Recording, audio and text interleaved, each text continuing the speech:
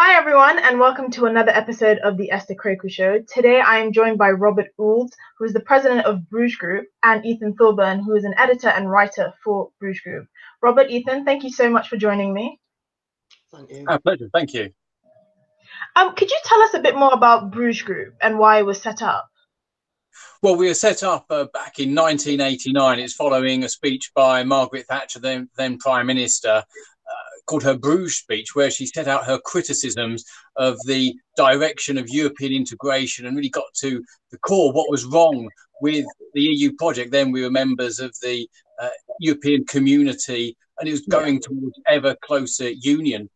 And so she set out her vision that was absolutely different, which was about independent, free trading, democratic nation states cooperating, but not being run by a central bureaucracy, not turning its back on the United States and the transatlantic alliance, particularly NATO, which we see the EU undermining at this point in time.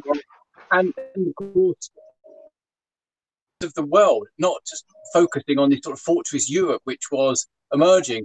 And of course, certainly not having a single country that caused so much damage in the Eurozone, where we see the massive unemployment in Southern Europe, and the system may be breaking just as we speak at this point in time. It really is a disaster. And Margaret Thatcher predicted all this, saw that there was a better way, advocated her vision, and the Bruges Group was founded to put her ideas into practice and create the reality. And so really we did spark the whole debate on Brexit and led the way on this. And if it weren't for Margaret Thatcher's speech and setting out her criticisms of the EU and the work of the Bruges Group over many decades now, then of course we wouldn't be in the situation where we are now, which is outside of the European Union. I mean, you know, I personally know the Bruges Group for promoting sort of euroscepticism and actually opening up Britain to trade with the world, as opposed to just, you know, a single body or bloc like the European Union. But, you know, I also know that there are other things that the Bruges Group campaigns for. Could you tell us a bit more about that? Well, we've been very sort of sceptical about a lot of the climate alarmism and think that a lot of the measures, a lot of which comes from the European Union, not entirely. Some comes from our own government as well, previous governments. A lot of the climate alarmism has been really, in a sense, a way of getting more control by transnational organisations over the democracies of nation states. And so we've sort of been very much involved in that and discussing how, you know, defence matters as well, and how the European Union is undermining NATO, and so there's many different areas, because there's so much to discuss. We're really sort of taking forward Margaret Thatcher's legacy in the Conservative Party and making sure her great ideas are being taken forward even in this day and age. So do you think the Bruges Group advocates for an element of social conservatism, and how do you think, if it does, the EU fits with that model? Well, yes, certainly, because Margaret Thatcher, of course, was, in a sense, economically liberal, which is what many people call conservatism. The free market is really important to our economic growth and our prosperity, and anything that undermines that, of course, damages society. There's also another sort of social impact. We see that if there's too much government control, if people are too dependent upon the state, if they're in fact directly employed by the state, then people will develop this mindset that the state is the answer, when actually we know that quite often it can be the problem. And also many of these institutions also become rather socially liberal as well, which is fine for how people want to live their life. But we see with the emergence of a lot of socialism, it's become the new intolerance, that people are often sort of castigating others as a way of virtue signaling, putting others down to try and make themselves seem better. And seem morally superior to the rest of us. So this is something we focused on, because this has become a threat to freedom of speech. This is something that also concerns us, is that how some people are so deeply intolerant of other people's opinions. And even if that opinion is based on science and fact and well-reasoned argument, if it doesn't fit the narrative that's being pushed by certain sections of society that want to just beat down others to have differing points of view, then they will be ostracized and labeled as all kinds of different names. And so this is something that concerns us, because it's taken out sort of rational debate from public discourse. And we want to bring that back, where people are entitled to their opinions and can voice their opinions, can voice facts without having to be shouted down and accused of something they're not, which is just really just the way that some people on what we would call the left, they've lost all the debates, they've lost the election, they've lost many of the arguments. So what they do, they just respond to abuse and try and think, well, okay, let's try and push that person into a corner. Let's try and say that these views can't be expressed, and then of course they think they'll win. Actually, they just alienate people. Most people who are, in a sense, naturally, to a degree, conservative in their, with a small c, in their outlook, and people are just, you know, the metropolitan elites make themselves seem even further out of touch. The more they actually try and push down and try and restrict common sense being discussed and open debate, the more they actually alienate themselves. Their tactics do actually backfire, and that's why so much what the Bruges Group has stood for over many years. Sometimes, you know, we were sort of planting our flag ahead of public debate. We were sort of pushing ideas which weren't fashionable. A lot of now what we've talked about is now coming to pass in terms of euroscepticism, in terms of the government's immigration policy, and of course our concerns about freedom of speech. It now seems that people are pushing back and saying, no, let's actually have an open, honest debate about all manner of issues, and just ignore, you know, the Guardian or the BBC that wants to shut down debate whenever they come across it. Anything that differs from their point of view, anybody who's outside of their circle speaking out is often shut down. But of course, it doesn't actually work. Ethan, I wanted to get your perspective as well, and sort of the Bruges Group, the Bruges Group's role in promoting social conservatism in the UK. I mean, we've already touched on sort of euroscepticism and promoting free markets, but I want to know what you think Bruges Group's role is in, you know, advocating for social conservatism. Well, you know, the last general election proved that social conservatism sort of on the rise again. Boris Johnson promoted a more socially conservative manifesto, I believe, than what maybe David Cameron promoted. And also the Conservative Party won a lot of seats that are socially conservative but have never voted conservative. So a lot of seats in the northeast, places like Sedgefield, the Blythe Valley. Yeah. You know, Labour heartlands that have never had Conservative MPs before. You know, Bishop Auckland with an 8,000 Conservative majority has never had a Conservative MP. Overturned 10,000 majorities in Blythe Valley. I think that just goes to prove how the Conservative Party now represents social conservatism rather than the sort of liberal attitude that it may have taken towards under David Cameron and the coalition government. And I mean, during the 2016 referendum, and, you know, after, we had Conservative MPs like Anna Soubry that claimed that Margaret Thatcher would be for remaining in the EU as opposed to leaving. I mean, what do you make of that, Ethan and Robert? Well, I'll let you go. Anna Soubry is one of those people that was deeply intolerant of those who had alternative points of views. I can remember it was on Sky News. There was Leave protesters. This was just over a year ago now, and she was just accusing them of being, you know, almost quote unquote fascist and mainly racist. Mainly that was, and that they need to be sorted out. That was what she'd actually publicly said. But of course, the public expressed their judgment upon her. You know, she stood down as a Conservative MP, defected, stood again in the election, and of course lost. Well, that's one reason why she didn't.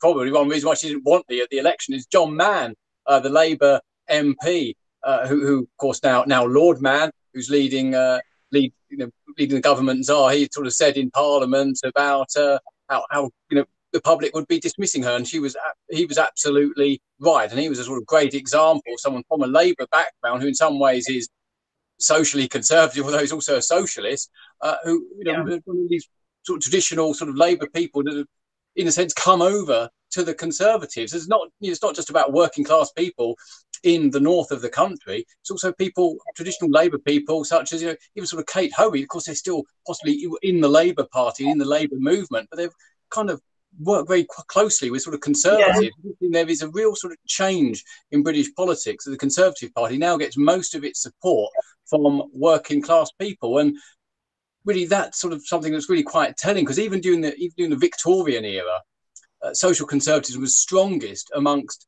working class people on the sort of who lived sort of in more precarious lives than the wealthy elite, who are often libertines. They knew the value of having strong communities and strong social institutions and valuing the things which bind us together. That's really important. And we see at this moment in time, we need things that keep us together, especially with such a diverse country. Our shared sense of identity. And so this is sort of really important. So for those who have the wealth and the means to move anywhere, the so-called anywheres and somewheres debate, that they don't need and have less regard for strong social fabric which binds us together. But those who don't, the people that we should be working for in politics, actually value our sort of traditions, our culture and our identity, and all the things that keep us together and keep the society functioning well. And I'm just going to jump in here, Robert, because I want to know a bit of what you think, Ethan, about whether Margaret Thatcher would actually have been a Remainer. I mean, that's quite an interesting sort of topic of, point of contention to bring up, especially for someone like Anna Soubry. Do you really think that Margaret Thatcher would have wanted to remain in the EU? Definitely not. I mean, in her own autobiography, she talks about how she could never have signed the Maastricht Treaty, which John Major signed in 1992. In the Bruges speech back in 1988, she talked about how our future's in Europe, but not only in Europe. Which, that just goes to show how she wanted cooperation with Europe. She still wanted to remain friends, but it doesn't mean that everything has to be centered around the European Union or centered around Brussels. So, no, not at all. I don't think she would have been a Remainer. I think she certainly would have wanted to leave. Margaret Thatcher said to me, we shouldn't be in the European Union, should never have been in the European Union. Margaret Thatcher was clearly for leave, of course, passed away 8th of April 2013, but Margaret Thatcher had really spearheaded so much of the opposition to the Maastricht Treaty, fighting against the single currency. So much of the ideology and the beliefs that she had put out there have been adopted. She was absolutely, definitely for leaving the EU. Absolutely. And, Anna Soubry is gone from British politics now. The public have passed their judgment. We're moving forward without her. Or without people like her, more like. I wanted to get your opinion on this, Robert, because since the referendum, and especially in the immediate aftermath of the referendum, you could see a huge divide in this country. I mean, it took us 3 years to actually finally move on and get a clean break from the European Union, even though that hasn't completely manifested yet. And obviously, the last general election showed the kind of swing effectively towards let's just get on with this. Do you think the country is still deeply divided over Brexit, or do you think there's sort of amends that's being made and people on both the Leave and the Remain side are kind of just coming to terms with it and trying to move on? After the Leave vote, nearly 4 years ago now, most people in the public, according to the opinion polls, wanted to get on and leave. Whether they voted Leave or Remain, they wanted to get on and see it delivered. Whatever their views are on this topic, they wanted to move forward. Didn't want a second referendum, and of course wanted, actually, according to the opinion polls, a full exit from the EU, and actually preferred leaving the EU fully rather than all the different various soft Brexit options, some of which may or may not have had a great deal of efficacy. They may have been the right solution or not. But the fact is that according to the polls, people wanted to move on. It was only really an elite, because the European Union is always an elite project. It's about amassing power away from people, self-appointed wise technocrats who will make the decisions for us, those people who know best. Of course, we actually want to have people making good decisions. You actually get people to make the decisions themselves. That's why markets function better than state control. That's why free markets defeated communism and socialism, which are ideas that exist only in extremes of the Labour Party or North Korea. But so most people wanted to move forward. It was just a minority in power that didn't. And the more they fought against Brexit, they were always Pyrrhic victories. The more they angered people, and that's what it showed in the election, where people were absolutely fed up with the Labour Party. Many people in the Labour Party had voted to leave, voted Conservative to get Brexit done. They wanted this delivered, and people were a lot happier. And there was never really a case for a second referendum. It was never had in the opinion polls. It's just a well-funded, often by outside funds from wealthy people who are interfering in British politics, trying to overturn the result. They had a well-organised, good press briefing operation and got news channels and newspapers often talking about a second referendum, but the public didn't want it. Of course, if there were to have been a second referendum, Leave would have won with an even bigger margin of victory. Yeah, and I think that would have been great, but I think that's what we needed. We needed a big vote that finally put everything to rest, which I definitely think was the case. The public do want us to be out of the EU, and they want to go forward. They want the hope and the options. This is one reason why they like Boris Johnson, because he talks positively and optimistically. He has hope. The Guardian might not like that, but people actually do. And why not? Why can't we be positive? Why can't we look forward? And that's what Brexit is all about, and that's what the people wanted. And the debate is now over. And if for those who aren't reconciled to this, then they are just undermining their own positions, because they need to move forward with their lives. It's over, Yeah, we've been talking about years. I got so sick of hearing about Brexit, because it was just like, it doesn't matter what side you voted on. This is the reality. We just need to stop talking about it. We need to stop having people fund campaigns to get a second referendum or tell everyone they were racist for voting to leave. So I think this is definitely a good way to put that to rest. Ethan, I wanted to ask you a bit of a speculative question here. Do you think, because there is a bit of concern about the younger generations and definitely the influence of left-wing politics amongst younger people, do you think at some point in the future we would rejoin the EU if it still exists? I'd like to say we wouldn't. I mean, this coronavirus crisis could quite well end the EU how we know it today. The discontent in Italy and Spain and Greece, even in Portugal and Poland and Hungary, there's a lot of countries who aren't happy the way the EU's run. So I wouldn't be surprised if we start seeing big changes within the EU. I'm not saying that it might be the end of the EU, but I certainly think it'll be the end of how we know it today. I think among younger people, it is a bit of a majority of people who want into Europe, but it seems to be the more metropolitan elitist people and the champagne socialism of the new Labour Party that want to rejoin the European Union. A lot of people who I know of the younger generation are quite happy to try and make something out of Brexit, and are confident that once we get over the first few hurdles of getting trade deals, which I think will come into place soon enough, I think we'll be very much out of the EU for good now, definitely. Yeah. What do you think, Tom? Do you think the EU will still exist in the next few years? Well, there's every possibility that Italy will have to leave the single currency.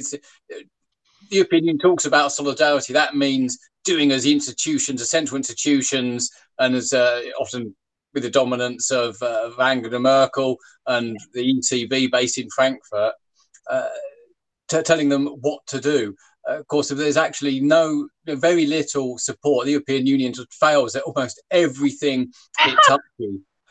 And of course, we see that the crisis in Italy, which is destroying them economically. Of course, this has been going on now for over a decade because of the imbalances within the single currency, about how the exchange rate helps German exporters, but countries in Southern Europe find it really hard to compete. This is sort of something the Bruges Group's been writing on for quite some time. We're seeing the decline in the European economy. The rest of the world is powering ahead. And the only way out of this is, of course, for Germany to underwrite countries like Germany, the Netherlands, Finland, those with big sort of budget surpluses, although actually Germany does have actually quite a degree of debt at the moment. Yeah. Not as bad as other countries, but it's there. And a lot of German financial institutions have been somewhat in trouble. Deutsche Bank was nearly going bust. But we see, unless they're going to underwrite the debts of Southern Europe, transfer their funds, massive fiscal transfers from Northern Europe to Southern Europe, then the project will not work. Countries like Germany, Finland, they don't want to be funding that. They will not be funding that. It won't get through their courts, even their political process. Their people will not tolerate it. To get money, Italy then requires massive amounts of liquidity. Of course, it cannot get this access to these funds unless it starts issuing its own debt. It's issuing, and this will ultimately lead to a parallel currency, which would replace the euro. This is what is going to ultimately happen, and that's the only way, because the European Central Bank it's fired all of its weapons that it has, its big money sort of bazookas. It's done that. It hasn't made any real difference. It's to put off the evil day. We need to see a breakup of the eurozone, and we need to see that the opinion almost become irrelevant in this whole process. We've seen national government saying we are going to put in border restrictions, we are going to take these measures independently of the European Union. The whole European Union project has actually sort of been broken down by this coronavirus crisis. And Robert, I'm sorry, I'm just going to jump in for a second. If you were a betting man and you had to say the EU will still exist 5 to 10 years from now, yes or no, where would you place your money? I would say that it won't exist in this form. It might drag on for a few more years, just like, say, for instance, the Holy Roman Empire was there in name only, but governments will start to be ignoring it. And this process has already begun. We've seen countries such as Hungary and the Visegrad groups of states in Eastern Europe have been rejecting European Union quotas on migration. They've been saying, no, we are not going to take the citizens. When Angela Merkel opened the borders, so we're not going to take the people that you've mistakenly taken in. You're not going to dump them onto us. When, of course, really they want to go to countries like Sweden and Germany. Germany's trying to push them out to Eastern Europe. So we see that we've already seen this happen. This sort of process has begun. The dominance of the how many divisions does Brussels have? None. Ultimately, it cannot tell the European states what to do, and as so long as there's a will, they can enact their own policies, just like they've abandoned freedom of movement within the European Union to deal with the coronavirus crisis. So we see the whole project becoming undermined, and it cannot go on because the economics are against it. Just doesn't work. It is a failing project. It always has been. It always has, damaged everything it's touched, from agriculture to fishing to finance. With the single currency, the European, if you have unaccountable institutions trying to impose one-size-fits-all policies on a diverse continent such as large parts of Europe, it will inevitably fail. Just like communism failed, just like the USSR failed. It will not work. The member states will ignore it, and it will become irrelevant, and good riddance to it as well, because it's responsible for massive unemployment and taking away hope from young people across Southern Europe who've suffered greatly as a result of the unemployment queues, all in the vanity of the European Union single currency, which the economics were never there. The Remainers have been wrong on every single issue. Leavers and Bruges have been correct over decades. Robert, I want to shift the conversation towards the current Conservative Party, because if I was a betting man last summer, I didn't think the Tories would get as much of a majority as they did in December. So it kind of shows that the weight of the country is really behind them, and the weight of the country's support, especially in traditional Labour heartlands like Blythe Valley. I wanted to ask you, Ethan, what do you make of the current Conservative Party's commitment to free markets? Because that is a huge part of the Bruges Group's message and mission, effectively. What do you make of their current commitment to that? I think the Conservative Party is certainly moving back towards free markets now under Boris Johnson. There's a little bit of protectionism creeping in and sort of more corporatism creeping in under David Cameron and to some extent Theresa May. But I think that the party now is committed to more free trading than it has since probably the early 1990s. Yeah. There's policies in there that I think that need to be scrapped. HS2 for a start. I think that needs to be gone. I think that completely goes against the object of free markets because it's just a state-run project that keeps building up in how much the costs. Yeah. Yeah. And it's over £100 billion now, and it brings absolutely no advantage whatsoever to places like the North East, Scotland, Wales. So I think that there needs to be a bit of a re-evaluation of some of the policies.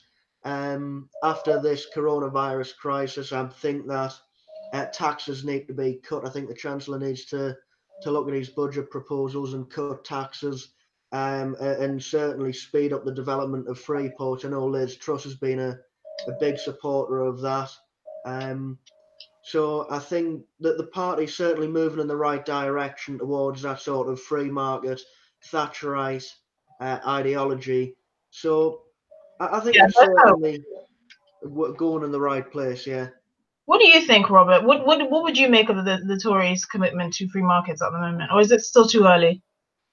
Well, there is a risk that with the economic harm that's been done by the lockdown and the uncertainty, and of course the lack of economic activity, where people, literally cannot, or certainly discouraged from going out, it really has harmed the economy globally as well. And there is always the temptation that the government will think it has the answers, and it will borrow more money to stimulate the economy to get things moving again. We actually sort of know that pretty much doesn't work unless it's investing in infrastructure that's definitely needed. Of course, unfortunately, it seems that, as Ethan was saying, it's going to be investing in infrastructure which isn't needed. HS2, main case in point. So there is that sort of danger that the Conservatives will go for the easy, sort of popular, well, not necessarily popular, but easy sell solution to the media, that they're going to write big checks with other people's money that our grandchildren will be paying off. That more debt. We haven't sort of got to grips. We haven't just got to grips with the deficit. Haven't dealt with the enormous debt yet, and we'll be piling more debt onto future generations, which will be more taxing, borrowing just to pay the interest. And of course, the debt that's being accumulated. What we need to do to get the economy going, beyond sort of investment in good infrastructure that will actually be of use, and free ports and so forth, is of course to cut taxes, to make people keep more of their wealth, to make sure that corporation tax is low. Of course, people paying it where, of course, it is due, but it's actually low, and so there will actually be a real benefit to investing in the United Kingdom, to helping our economy grow. It's about the government stepping back. That's the way to sort of turn things around, to encourage economic growth by cutting regulation, by allowing people to keep more of what they earn, particularly those on lower incomes as well. So that's how we move the economy forward. It's not by falling into the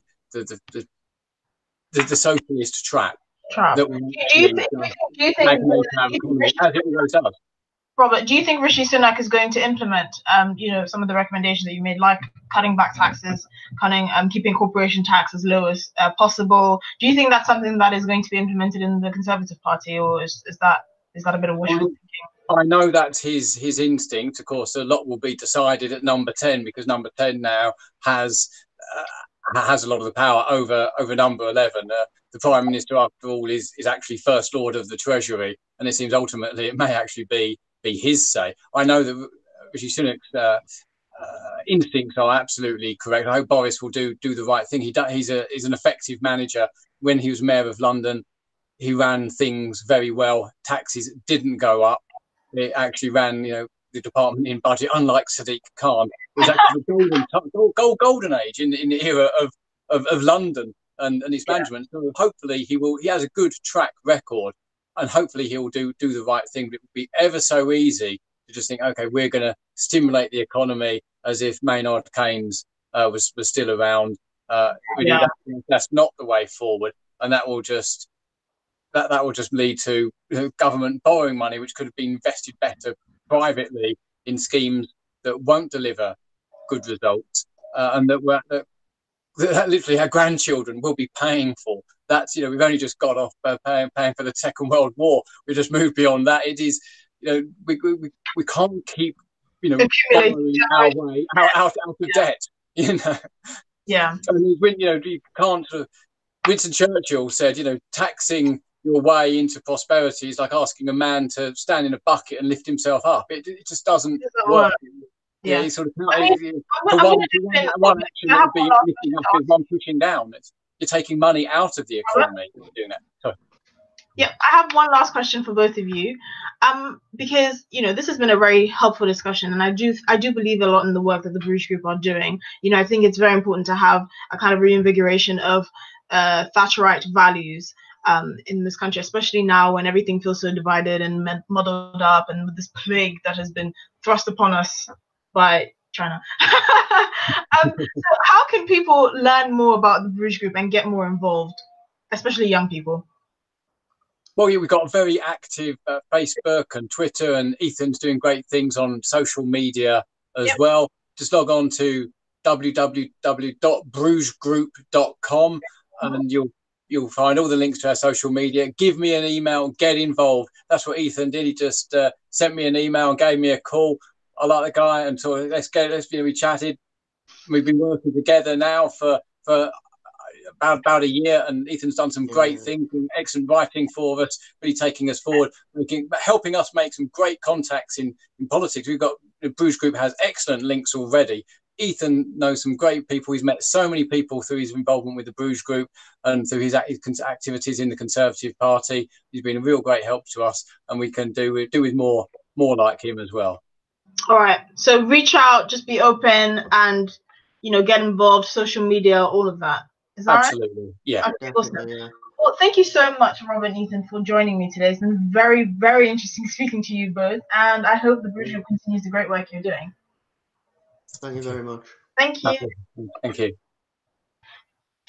Ollie?